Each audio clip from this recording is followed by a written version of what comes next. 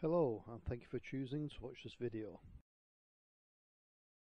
Today I would like to demonstrate how we can take a Diamond SG2000 5/8 wave mobile whip antenna and prepare it for convenient backpack portable use.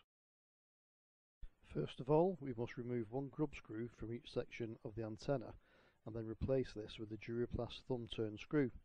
This then allows us to quickly break down and reassemble the antenna out in the field. Now that we've removed the grub screw, we can apply our Duraplast screw.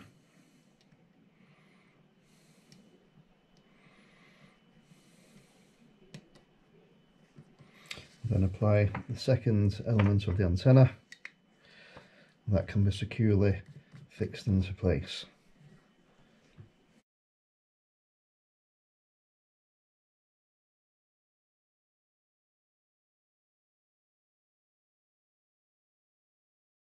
Once the antenna has been disassembled, it can be stored in a homemade portable storage tube. All parts can be purchased off the shelf at your local DIY store.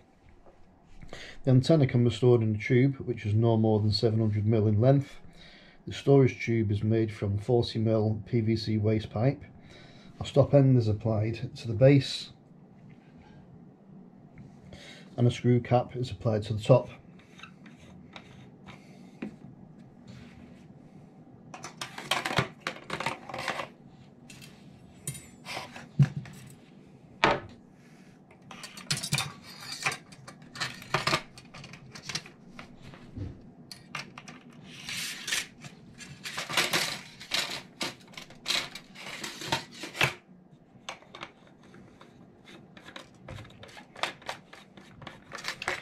Two straps have been applied and riveted on, and they can be used to fix it to a rucksack for easy carrying.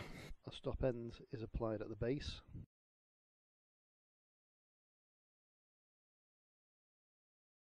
Two hook and eye fabric straps have been fixed to the tube, however a carry handle may be preferred. A screw cap is applied at the top. When out in the field, this antenna can be mounted to a stainless steel quick clamp claw. No grounding is required for this antenna, therefore the quick clamp claw can be fixed to a timber picnic bench if required.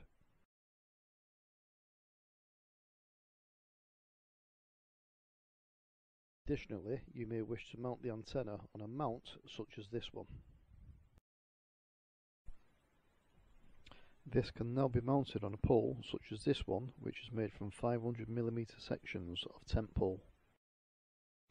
An engineering washer has been drilled and paracord guide lines have been fixed to the washer. You will notice that the guide lines do not have proprietary tensioners, as it is easier to use a taut line knot.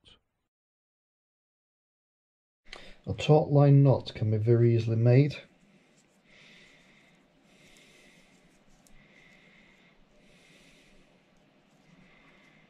Like so.